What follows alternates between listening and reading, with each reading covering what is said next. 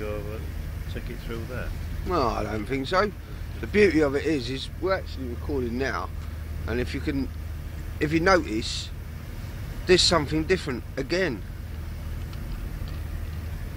All you can hear is Bruce eating a crisp packet.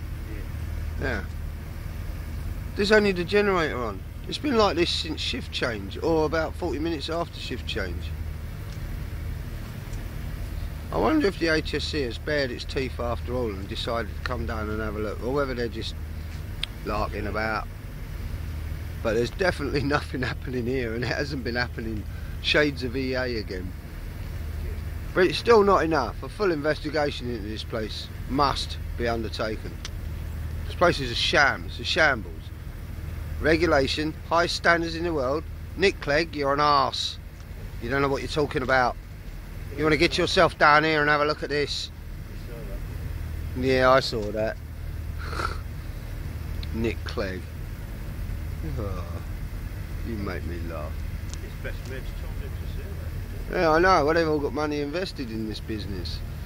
But, you know, at the end of the day, it isn't the safest in the world.